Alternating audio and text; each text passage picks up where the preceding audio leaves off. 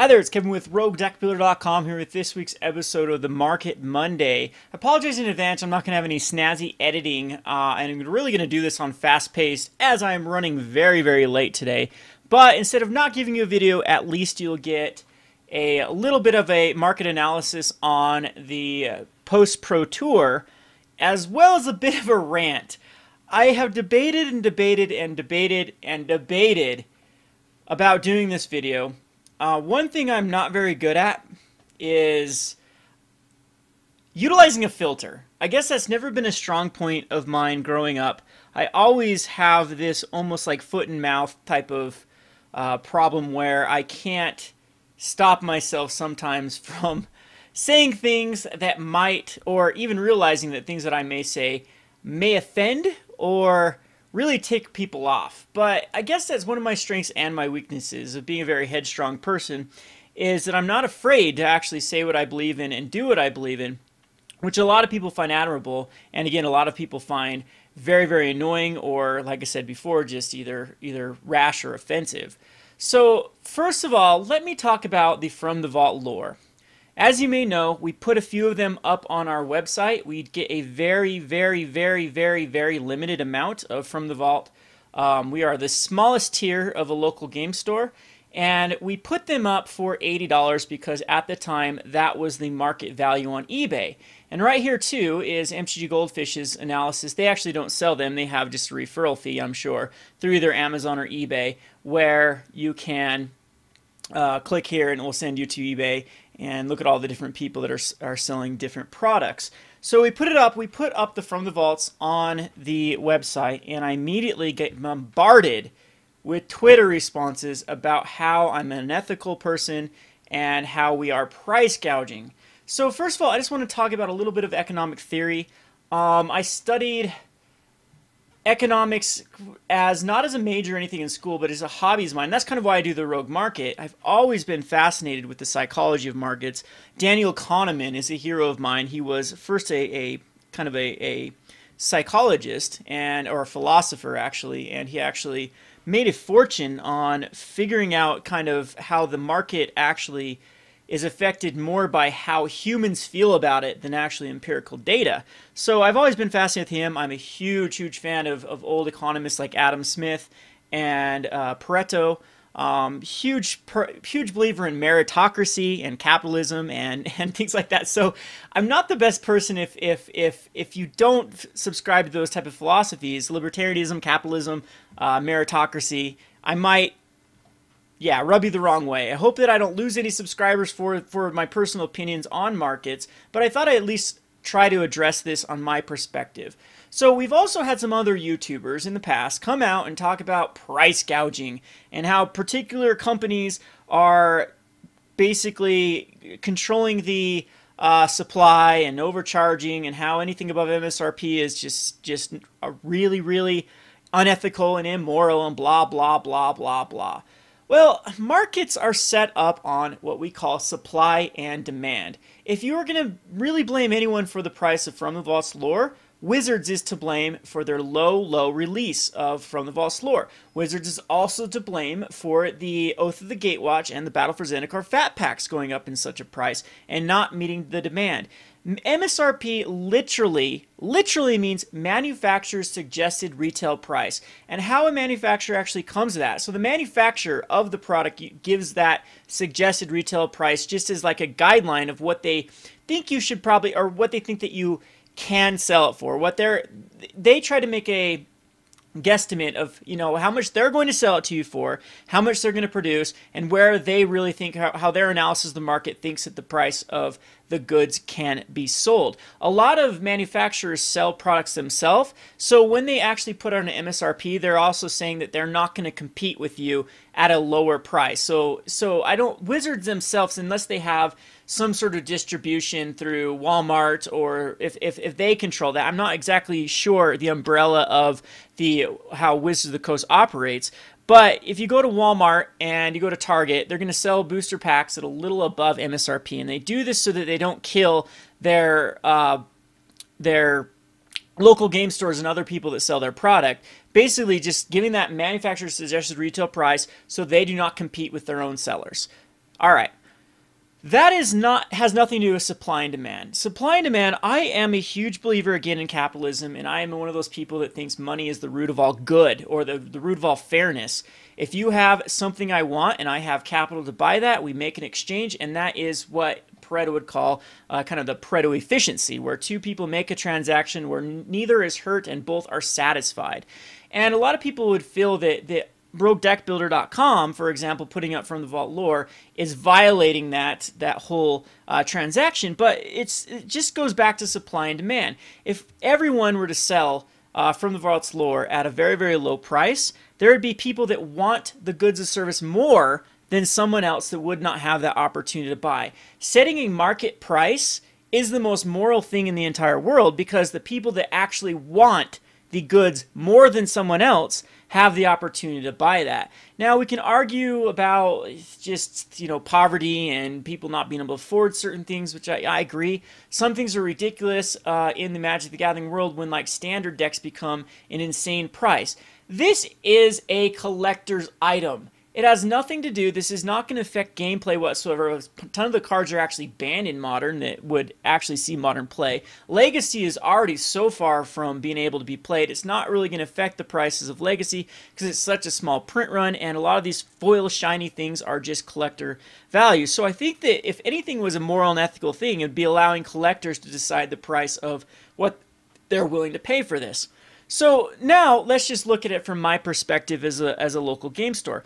We have no demand. In fact, we set out at our local game store. We have asked our locals if they wanted any of these From the Vault lore before they knew what was in it. We said, who wants to pre-order them at actually a little under MSRP. We were going to sell them for slightly under for pre-orders to make sure that we had enough capital to actually purchase them. A lot of these are a gamble. I remember From the Knights of Annihilation lost the store before us a lot of money because they got stuck with a lot of items that you can't turn. For a very, very small local game store, turning your product into capital at a very, very fast rate is life or death for the store. One of the mistakes the store before us made was trying to branch off into anime and trying to branch off into board games and a lot of things that had a very, very long shelf life. What I mean by that is it took forever for those certain things to actually sell, and where it would have been best used into products that would have a fast turnaround to keep the capital rolling, so they can buy more goods to sell to the store and then just keep increasing the profits. So From the Vaults are very, very risky. Some of these box sets are very risky. So I feel, since a lot of our local people didn't want them, and in fact once some of these cards were spoiled, our locals still didn't want them because we have zero demand for Legacy. We have a huge commander group, which there's a few commander cards like Jit and Dark Depths that could go in a few decks, but our commander players didn't value those cards. We have a huge Modern scene. Of course, those two cards are banned. The only thing out of the decks that even sees Modern play is the Tolarian West, which is now used to be a huge centerpiece of the now banned deck. It still sees some play, not nearly as much as it did in the Summer Bloom deck. So anyway, if we were to sell them locally at MSRP, I guarantee you this is what happened. I already know that there are two people in particular that run an eBay store here in my local town that immediately would buy them all up at our MSRP and then go throw them on eBay for the $70, $80 and then just make a profit that way. So why should I, as a local game store, give them the opportunity to profit off of a goods that I could profit for higher? I don't think that is a moral responsibility of a store. I think actually the moral responsibility of everyone is to get the most out of their particular products. Like, it is my moral, that's what Pareto, if you go study the old Italian philosopher Pareto, it's my moral responsibility or what would be the best scenario for me to make as much money as possible off a transaction. And it's your moral responsibility as a consumer to get the best value. And where we come to what we call Pareto equilibrium is where neither of us can budge anymore. And that is what an unaltered or really unregulated, just unaltered would be the right word, market would come to. You'd come to a Pareto equilibrium where it would be worth it for the seller and worth it to the buyer at a point where neither of them can move up or down. That is what's happening right now with From the Vault's lore on eBay. Is we're starting to see where is that going to be? Is that going to be through $60 to $90? Is it going to go a little bit less? And that's why we decided at Rogue Deck Builders to put them up on 80. Now, out of two things: A, all of the money, every single bit of the money that is purchased from the Vault's lore directly benefits the Rogue Deck Builder channel. I have talked and talked and talked about how much money it costs to run this channel. Just for example, just on Twitch yesterday, we brewed a deck. It cost me a good 35 tickets to build the remaining pieces of that deck. I made zero off that Twitch stream. I was net down negative $35. So I hope that I just have a little bit of compassion from my viewers and whatnot for when we try to actually make a good profit, like off these From the Vault's lore where the demand is higher than the supply, or off the Eternal Masters. This is the time where we actually can be profitable. The packs, booster packs, we sell for $3 for $10 just to compete. Otherwise, people will go elsewhere with their business. That makes us very, very, very little profit margin, which is so funny because when people get a good deal or under MSRP, they don't cry bloody murder at themselves for not paying MSRP. But when a store raises something above MSRP, now they're the big bad vile awful people. Now, I do sympathize with price gouging. I think that Magic the Gathering in the past has had some conglomerates that have come together and really manipulated the market. On fetch lands was for one of them, and it's really, it's tickling me that fetch lands are actually losing a ton of value, in a lot of these vendors that actually invested heavily on polluted deltas and bloodstained Myers and all those from Construct here actually losing money, now selling these for less than what they bought it for. I remember like some buy list prices on polluted delta were $18, and now after like just the fees of selling cards and just the time it takes to actually sell them,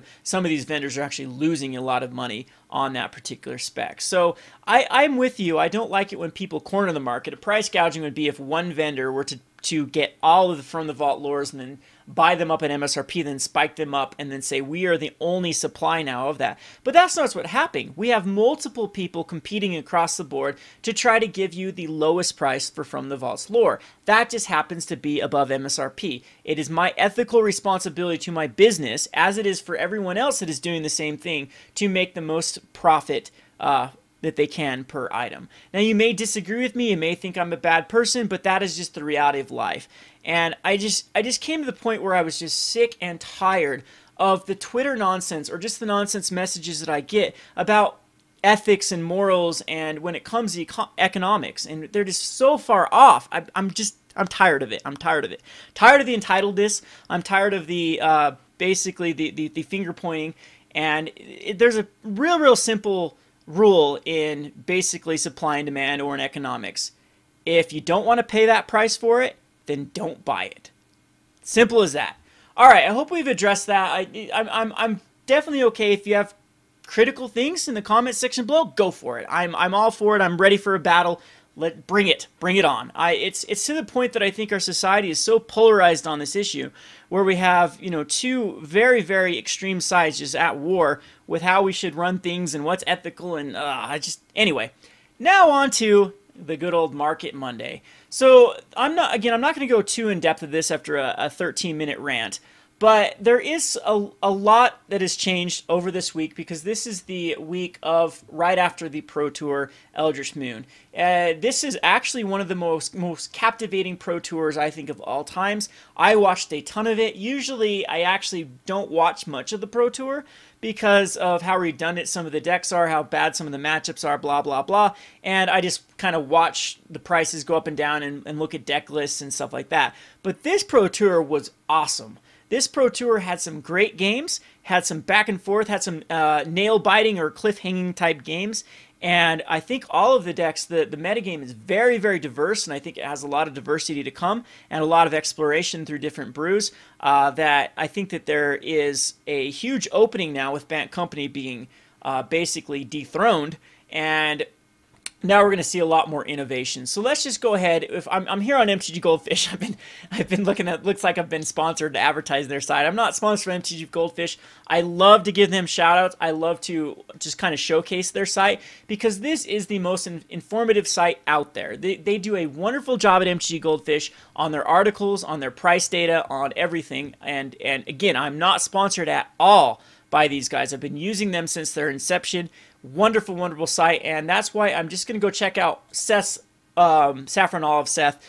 His article here is beautifully written, so I highly suggest that you go check it out as he breaks down the numbers, the conversion rates. What a conversion rate is how many of the Pro Tour Day 1 decks made it into Pro Tour Day 2. He also does give kind of the disclaimer that some people that did terrible in draft would not make it to Pro Tour Day 2, even if their decks did justify making it there. So anyway, the first I want to talk about is kind of these black-green Delirium decks.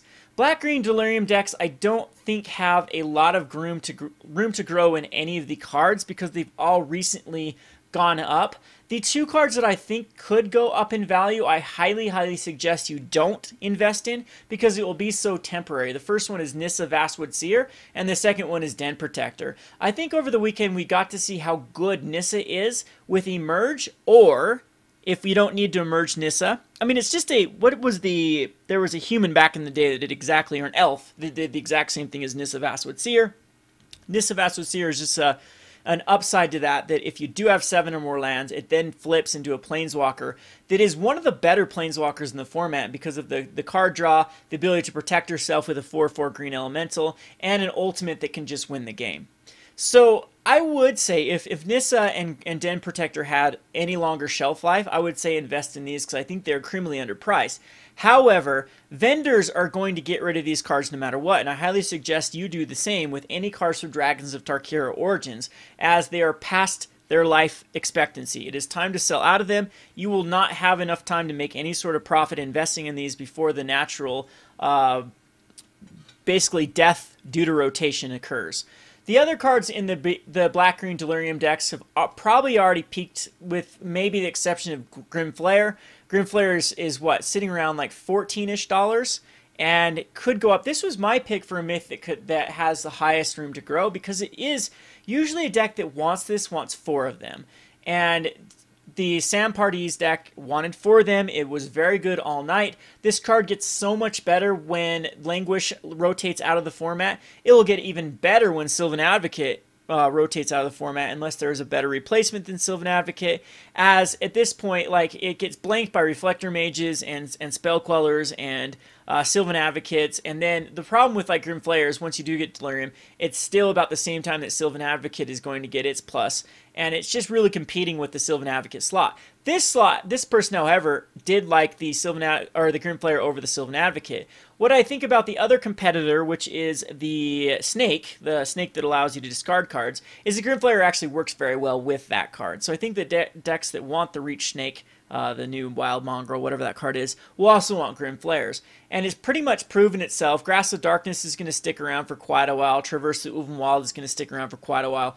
And these other self-mill cards like Liliana are going to stick around for quite a while. So these green-black rock-type control decks are going to survive post-rotation. So I think that Grim Flare has a long, long lifespan. So if you haven't invested in them, this could be, in my opinion, the new Voice of Resurgence. But with the exception that Voice of Resurgence was in a very, very unpopular set and was the only card that was worthwhile in that set, and therefore the price of it was just insane because no one wanted to buy Dragon's Maze because it was such a bad set. So I don't think Grim Flare is going to hit that level, but I think that $15 to $20 is probably the right price point for Grim Flare. So again, I think that it's either a hold or slightly buy into these if you think you're going to be playing these within the next year and a half. I think Tireless Tracker is always going to suffer from the fact that it was an intro pack and plenty of these copies just exist. Ishkanah is also another wild card because it's also super great with Emerge. It's a card that you get the value out of it when you do cast it and leave back the green spider creature tokens. And multiples of this are actually quite justifiable. The problem is in most of these Delirium decks, they end up being kind of tutor-based decks using your graveyard as the tutor. So multiples of these can just be found through cards like Traverse the Uvenwald, or just finding them in your graveyard through even cards like Grimflayer, cards like the Grapple, the Pass, and then just returning them to your hand. So Ishkanah, I continue to see as mainly just a 2 or a 3 of, but as people pointed out, there's just as many Ishkanahs in the Pro Tour as there was Emrakul's, and Emrakul is twice, a little more than twice the amount of money as Ishkanah. They're both mythics from the exact same set. So this, I think, is just going to suffer from the casual pill. Every time that there's like a centered focal piece of a deck, it's going to be more expensive than the other pieces to the deck, just because of how focused people are of the win condition. So Collected Company decks, even though they run just as many Sylvan Advocates as Collected Company is going to still be more expensive. Plus, it is modern playable. I think the Emrakul is now a Commander favorite. Every Commander deck wanted to pick up a piece, whereas not every Ishkanah or every green deck wanted to pick up an Ishkanah in their Commander. So, of course, there is that casual pill that is making the price go up higher. So some of these other cards out of this deck, Kalatas seemed to have a pretty good showing. I think Kalatas might start to rebound. It was in the sideboard of most of the black decks, or in the main of most of the control-based decks. It continues to be such a great card that does get a little bit better when Languish gets out of the deck. Still does die to Grasp of Darkness, but usually you're the one playing Grasp of Darkness with Kalatas. Kalatas is just what I consider the perfect card. It is very good in a mid-range deck, it is very good in a control deck, and it's actually decently good in a curve topper deck, and really good at making cards like Hangerback Walker for one, or any card that wants to die. It really blanks out those die effect type decks. And I'm sure we'll see some in the next set that we need to actually hate out, and Kalatas is going to be your go-to card. So other than that's probably the best analysis I can give you for the green-black Delirium.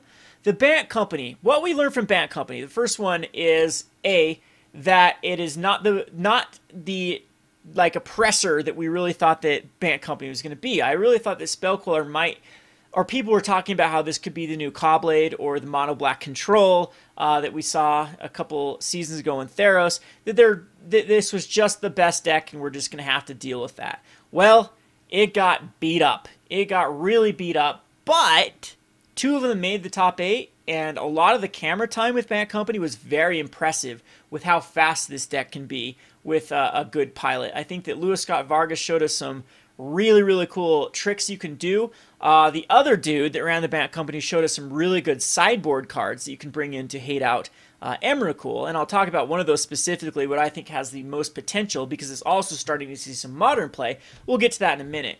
But Selfless Spirit is wonderful. This is a card that I think could go up even more, because it is starting to see a lot more play in Modern. $5 is kind of what I call the threshold for rares in an open set, but maybe in a couple more sets, Selfless Spirit, you always need to keep this on your radar, and if it ever does fall behind the $5 price point, I think that's the time to get into it. And just if for whatever reason, I know this is a late summer set, and if history does repeat itself, late summer sets tend to be the least opened, especially with Conspiracy coming out quite soon. Then if that is the case, then Selfless Spirit's supply will actually be a little bit lower than traditional sets, second sets. So Selfless Spirit could easily go to that $8, $9, $10 range, but I wouldn't count on it.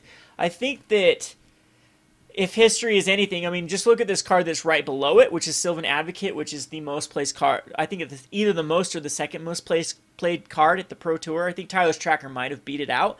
And there you go, Tyler's Tracker as well. They can't beat out the $5 price tag, so I have a hard time thinking that Selfless Spirit is going to be the exception to that rule. Collected Company is a focal point of we've already talked about the casual appeal to this, the modern appeal to this, just the focus of the deck. It's called Company, and the namesake is always going to be worth more than the other ones. And so for that reason, I don't think that Selfless Spirit is going to be a card I'd pick up of. Spellqueller really did see that it was beatable. This card I think is going to go down just because of the exact same reason. It's not being played more than these other rares. So people are it suffers from the fact that it's the same thing with Collected Company. When you do tend to play it, it tends to be very, very powerful. But I wouldn't say that this is a bigger piece in the deck than, say, Reflector Mage or Sylvan Advocate or Selfless Spirit. And I think the Spellcaller just has to go down just because the estimated value of the Eldritch Moon is just too high for a rare to continue to be above that $12, $13 price point. And what is it, 14 bucks? Yeah, it's got to go down. And again, it didn't even see as much play as Sylvan Advocate or Tireless Tracker, which are also rares in the format. Dromoka's Command is another card I would say that you should invest heavily in, but Dromoka's Command is going to be rotating. The thing I like about both Selfless Spirit and Dromoka's Command is they both blank Kozilek's Return. This basically prevents the damage of target instant or sorcery spell. This gives your guys indestructible. So Bat Company does have tools versus the Emerge decks. They can easily win against that matchup. So the other cards, let's go down to White-Black Control, which actually won the Pro Tour. The Archangel Avacyn continues to still be a very, very dominant card. I think that going back up to $25 is probably $20 to $25 is going to be the range of Archangel Avacyn. Again, it's because we've had some weird things happen with Shadows over Innistrad. We've had some leapfrogging. We had Nahiri go crazy in Modern. So once a card value goes up, another one has to go down. Otherwise, the estimated value of a set is going to be higher than the price of actually opening a booster box. And at that point, vendors just start to open packs so they can make the quick profit on that. So they have these sets that are in print have a very easy way of regulating themselves. We're not going to see like another World Wake where Wizards just doesn't print enough of the set. And it actually, I think World Wake was like the first set to go out of print when it was still way in, I think it was even almost still in drafting when it was impossible to find. And Wizards just more savvy at getting their supply out and whatnot. So I don't know that maybe Archangel Avacyn can break that $25 mark. We've seen Gideon that sees a ton of play, was the number one, 4 of in the number one deck for quite a while. It's even the sideboard of this deck have a hard time really breaching over that $20 mark. So I think that's pretty good for Avacyn. Liliana, I think, is just one of those cards that has to go down. I don't think it can hold its $50 price tag. I think that going back down to the $25 mark is probably right. It's so funny that Gideon is... I have a hard time seeing Liliana see as much play as Gideon did last season. Even the season before that, Gideon saw a ton of play.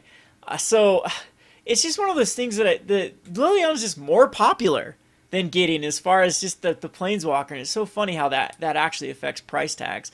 But even in this deck, there was more overall Gideons to build this deck than there was Lilianas. And so again, we just have to wait and see if this does suffer from the summer set, the late summer set, Eldritch Moon, where there just is going to be a low amount of these opened. I'm not quite sure. I think that people are going to continue to open Eldritch Moon, just how impactful it was for this tournament. Languish decks have stopped being as dominant because they're easy to attack with Spell Queller. Languish is another card that is going to be rotating soon. Do not invest in it. Howled Moonlight, however, this is a card that I think you should keep on your radar because of how dominant this card has the potential of being in Modern. We're seeing Dredge. We're seeing the Goro's Vengeance and Through the Breach type decks. We're seeing other like combo-based decks like the Swords, Sword of the Meek combo. Howled Moonlight blanks it for at least a turn. Anything that is not cast gets exiled, and you still get to draw a card. I have been having a phenomenal time with this card in the Soul Sisters sideboard, as well as like Hate Bears and other cards. Like their Aether Vialing in a card can get countered by Howled Moonlight. There are so many things that Lingering Souls, even if you have to counter half a Lingering Souls, this card is worth it. I think it's just a matter of time, like the Rest in Pieces and the Stony Silences and some of these other hate cards that go down to bulk value price, that just a few years later they're $5, or in Stony Silences case up to $10. So this is kind of my white pick, that if this does continue to go down after rotation, which I do think it will, down to the 65-cent, 55-cent price tag, Howled Moonlight, I'm going to pick up a ton of them, and I highly suggest everyone do the same. So Shambling Vent is another interesting card that we have to see if enemy colors matter. I think they will in the next set in Kaladesh. So if I think that White-Black is here to stay. Languish is going to hurt getting rid of Languish, but they still have Planar Outburst, which I think a lot of these decks can go to, because I think in this deck 4 to 5 isn't that big of a deal because of the ability to still use like Grasp of Darkness and other cards on turn 2, turn 3, turn 4, and then rely on a Planar Outburst. But we probably still should get another good sweeper, I would say, in the next set. So I think the black-white decks, besides Languish rotating, they lose very, very little. Transgress the Mind, in my opinion, is still one of the best cards in the format. It hits almost every deck, and I think it's only a matter of time before Pick the Brain is also picked up, pun intended, in a lot of these Delirium-based decks is just an answer for Emrakul. So you can hit an Emrakul out of their hand and then get rid of all of them, or hit like a Elder Deep Fiend out of their hand and get rid of them for good, or hit a Kozilek's Return out of their hand and get all of them out of their graveyard. So Pick the Brain, I think, is a very underrated card. Transgress works perfectly with it. There are, I think that this little archetype of just black-white control has been quite consistent for ages now, and I think will be quite consistent for times to come. So I think Shambling Vent might have the ability to hit that $5 price tag. So it's just not worth it, in my opinion, to be investing in a card that's a little bit over $3 if I really think it's ceiling in a set that was opened up at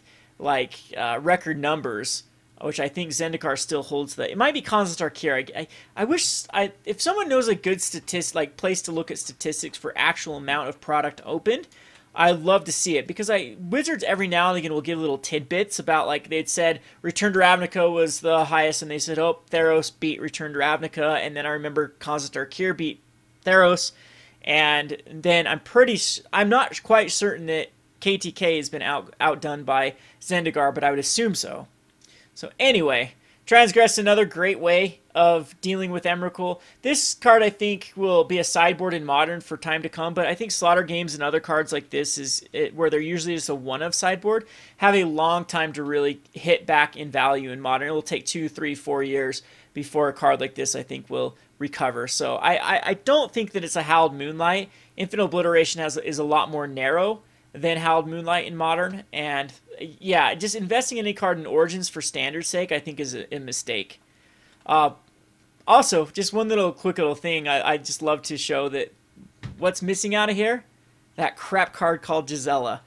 Anyway, Gisela, I know I've been very critical of Gisela here. I think that the only place where Gisela actually does fit is in with Bruna. I think that is a very powerful little deck, the Angel kind of control deck, and only because Gisela eats a removal spell or blanks the board for one turn, and then you can get value out of it later on. So UV Zombies, this deck is the one I think has the most potential to go up, because there's a few cards that I think are still a little bit undervalued. One is Prized Amalgam at $4 a piece, seeing such heavy play in Modern and Dredge. And even starting to see, I think people have toyed around with this card in Legacy. This card can definitely go up in value. There will be a lot of different ways of building Prized Amalgam decks in the future. If we get any better self-mill cards, this card gets better. I'm going to start fooling around with a Sultai list that actually uses Den Protector and Deathmist Raptor with Prized Amalgam, and possibly some other morph card. We do have the Counterspell morph card. There's a black morph card that's not too shabby. That can get back the Deathmist Raptor that will then trigger off the Prized Amalgams. Where I do like the Prized Amalgam, I think we all thought this was the coolest combination in Standard, or was when the Voldalan Pariah was hit off the Madness trigger with Haunted Dead, triggering off the... so Haunted Dead triggers off Voldalan's Pariah's Madness as well as the Prized Amalgams. They all flip, and then the opponent sacrifices the two, or the Haunted Dead, the Prized Amalgam, and the Spirit Token to flip the Voldalan Pariah, making the opponent sacrifices Emrakul, his Elder Deep Fiend, or something like that. This card, I knew this card was underrated. I knew it was powerful. It started to go up. I hope you guys picked your playset up after I hyped this card up. Love it. Love this card. I think it gets better in other Madness type decks. I'm surprised we haven't seen a Call of the Bloodline with Voldalan Pariah and the From Under the Floorboards. I still think that's a pretty powerful little strategy. We'll have to wait and see, though. Crypt Breaker 2. Crypt Breaker could go up in value after this. Jace, I love Jace. I don't think that Jace has any more room to grow just because people are going to the great sell-off of Origins and Dragons of Tarkir. So Dark Salvation does seem a little bit undervalued for a 3 of in many of these zombie-based decks, but I think that the new way that zombies is going to morph over, since this particular zombie deck, if you read down here, did the worst out of any of the quote-unquote tier 1 decks, or one of the most popular played decks, I think people are going to transition over to Sultai zombies. I think that Sultai is just a little more consistent with the self-mill aspect to it. One little quick thing too is I still like Distended Mindbender. It's a little bit overhyped though, or overvalued. I think this should settle down with more packs being opened. I think that since this didn't have such a great of an impact on most of the decks, and that Elder Deep Fume did, that this could go down to $1 or a 50-cent card, and I think that's the time to pick the Distended Mindbenders up. So then we have the 4-color Emerge. This is the deck that I think had the most camera time, had Olin Turtenwald on it, that had some really cliff-hanging, nail-biting type games. This deck can be built multiple ways, but they all center around Kozilek's Return. I do not know how I missed this card. How in the world did I miss Kozilek's Return with the Emerge? The problem with Kozilek's Return that we had during just Zendikar and Oath of the Gatewatch is there was really no card that you wanted to cast to actually trigger off Kozilek's Return, with the exception of Worldbreaker.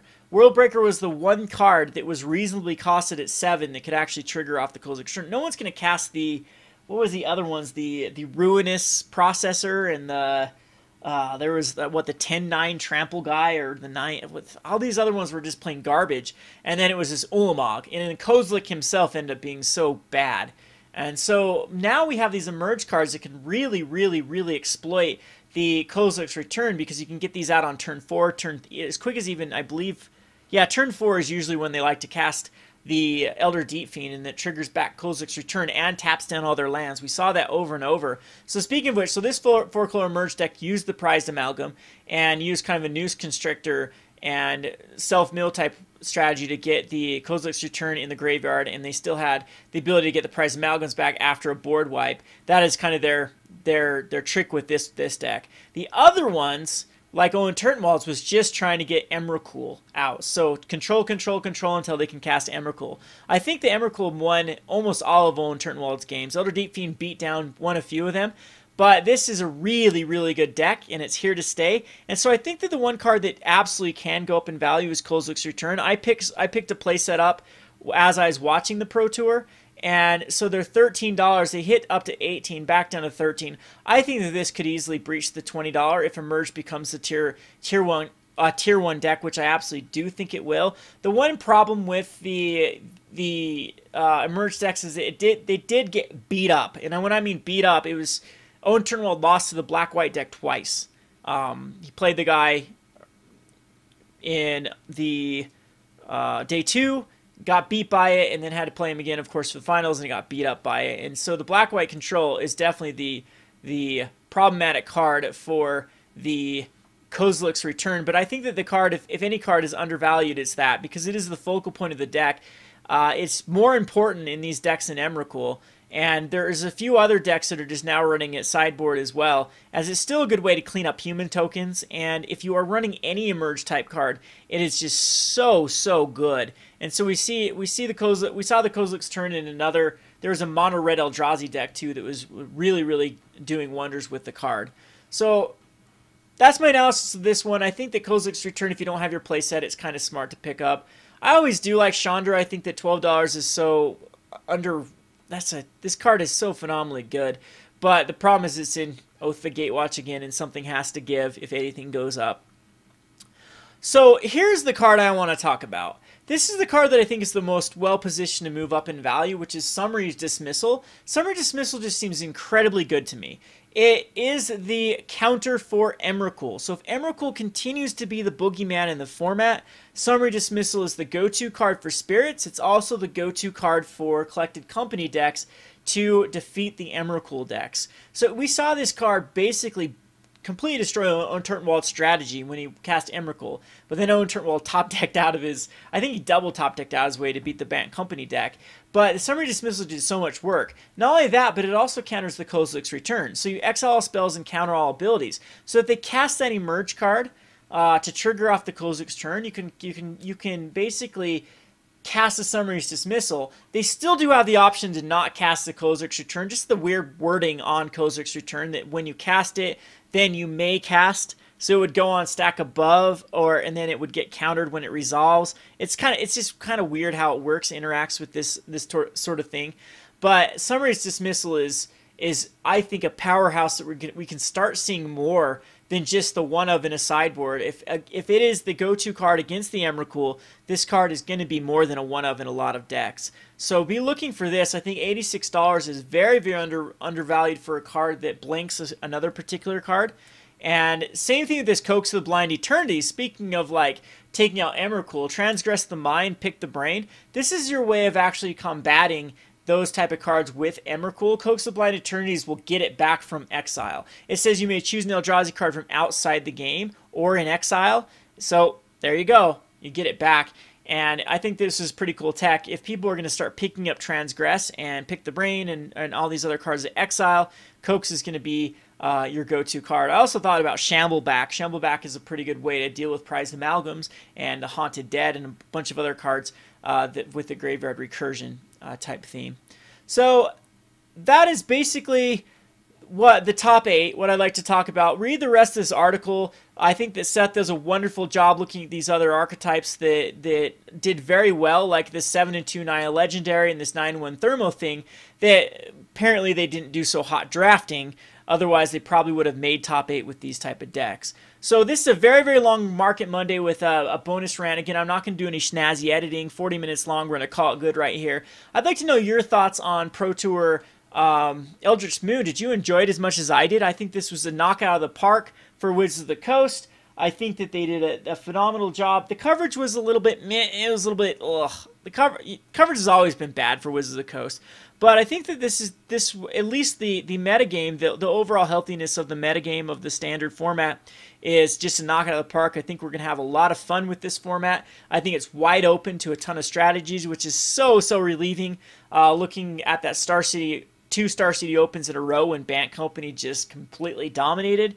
And I think this will definitely shake things up, and we're going to have some great brews up and coming. Speaking of brews, we have the Rogue Master Brewer that is going on over at the roguedeckbuilder.com. So if you have a deck you'd like to submit for the Rogue Master Brewer, it is just cards from Eldritch Moon. You need to pick a card from Eldritch Moon. We suggest putting 3 to 4 copies of it in your deck, and it needs to be the focal point of the deck. And you can submit those to Rogue Deck Builder, and then you have until the 3rd week in August to submit decks, and then we'll start the process of choosing the Rogue Master Brewer. So we have some sweet prizes for that. I also have a 24,000 subscriber Q&A coming up. Be looking forward to that, as well as the other videos that we'll be doing for the week. I'll try to get out a video for this week's what's going on Rogue Deck Builder. But I hope you like my long-ass video here. Hope it's helpful. This has been Kevin with RogueDeckBuilder.com. Thanks for watching.